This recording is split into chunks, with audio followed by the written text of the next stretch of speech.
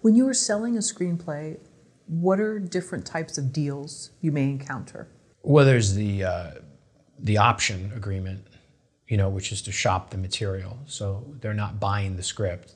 I mean, there's provisions for purchase of it, but it's an option, which means they have the rights for, let's say, 3 to 6 months, and they can have you do work on it or possibly somebody else, but they're optioning the rights, and you have to be, I say careful, but it's going to take it off the market, obviously because they're paying you.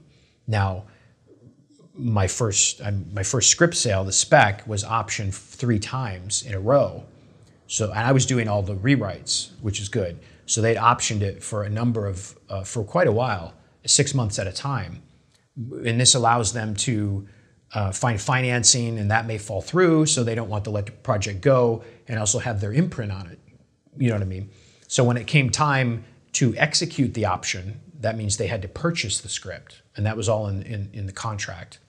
And then there's also the outright purchase of the screenplay, and then you're usually given a chance to rewrite it, one draft and with notes, with a polish, and then if it doesn't quite gel, then there's a provision for you to be let go and somebody else can be brought on.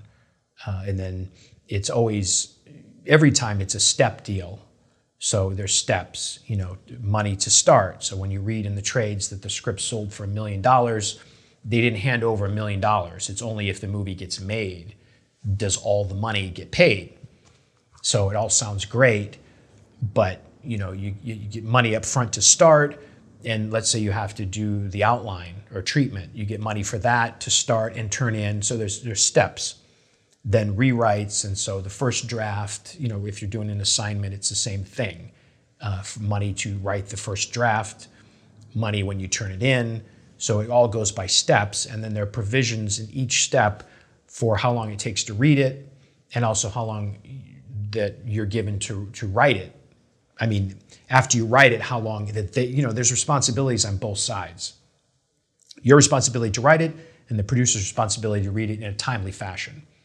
So meaning that, they can't go away for 6 months and then suddenly get back to you. You know what I mean? So those are traditionally the type of working contracts.